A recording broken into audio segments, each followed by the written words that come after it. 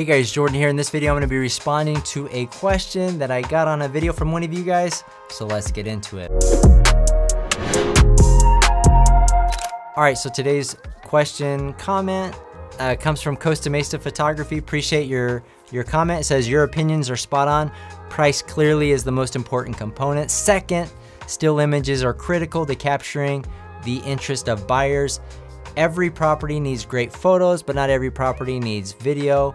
In fact, very few do. Video is more important to agent branding, including their use of social media, which largely markets to other agents, not home buyers. I think the reason why I picked this to comment on is because I just want to re-emphasize this. I think it's really, really important to know what your customers value the most, what are most important in this industry of real estate photography. You gotta, one, have an appropriate pricing for the quality that you're delivering to your customers, right? You can have a target demo of luxury agents, and maybe that's all you wanna work with, or maybe you wanna service everybody, maybe you wanna service Airbnb photography, which is actually a niche that we've been doing a lot more lately, these rental things. So if that's something that you're not targeting, it might be something that you want to look into in your area for picking up additional customers. There's actually a lot of property management companies that are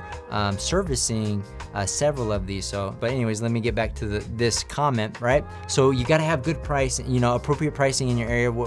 If you're delivering the same product 3 times the cost as somebody down the street, so do your homework, know what people are charging in your area for photography. Put yourself competitively out there. That's very important to be able to get clients.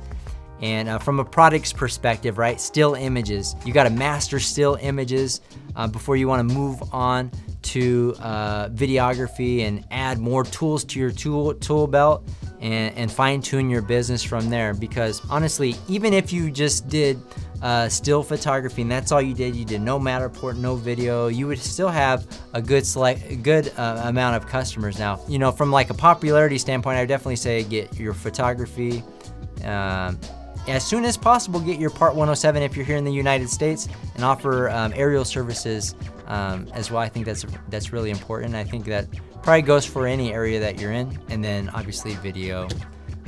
But yes, video is really important for agents. I think the agents that get it, that do video, they know that's something that they can use. They know that the majority of real estate agents don't do video, so what can they do to be different?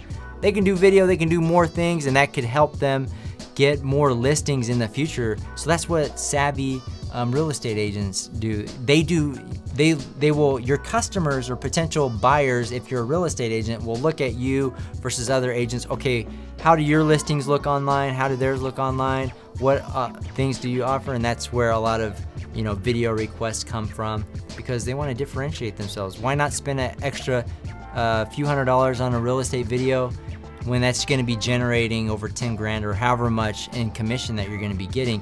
Because without that, maybe you wouldn't have landed that deal. So anyways, I know I kind of went off on a tangent there, but that's just, in the real estate business. So anyways, that's it for this question. If you got value out of it, hit the like button and subscribe to my channel as I put out daily real estate photography videos just like this. And as always, thanks for watching. We'll see you guys on the next one.